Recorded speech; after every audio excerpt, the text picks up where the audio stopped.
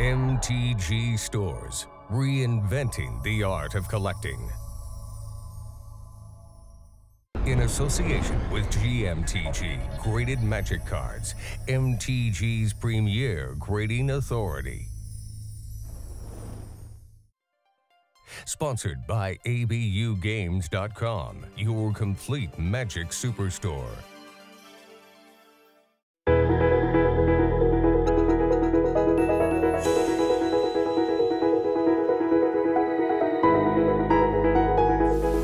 Early days of Magic, they approached you and said, we want simple, bright art that's easy to recognize because it's going on a real small area.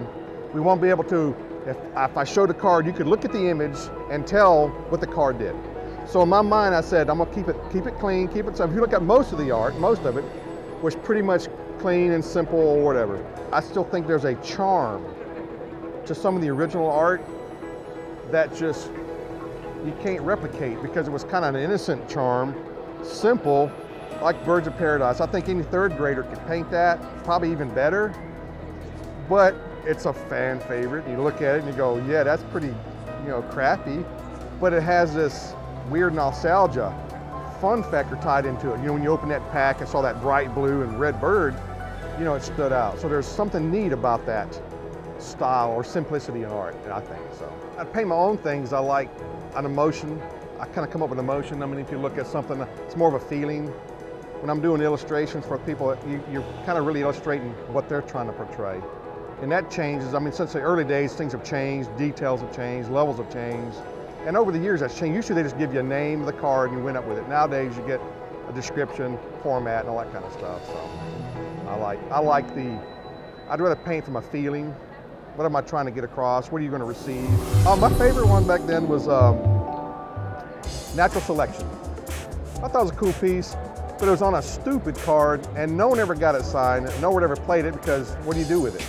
You do nothing with it. So I kind of liked it, but I never got to sign it. So I was always kind of like, why couldn't they put that on Burry and put the Burry on Natural Selection? That'd have been a better swap. So that would have been my favorite card of the early sets. And even to this day, man, I don't take the fans for granted. To me, that's what makes the industry. That's who's made me who I am, and be able to do this today.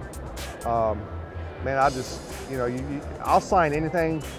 Some people put limits, whatever, but to me, it's the fans who put me, a lot of people in business, and I'm serious when I say that. I enjoy meeting the fans, and I'll take my time, try to talk to them if I can, because I truly appreciate the fan base. I just do.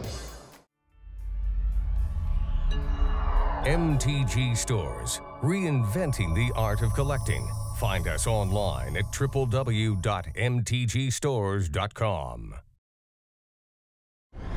GMTG Graded Magic Cards, MTG's premier grading authority.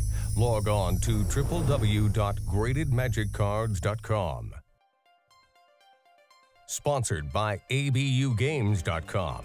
Visit us for everything Magic, including the current hot singles in gaming supplies to high-end graded and signed vintage cards.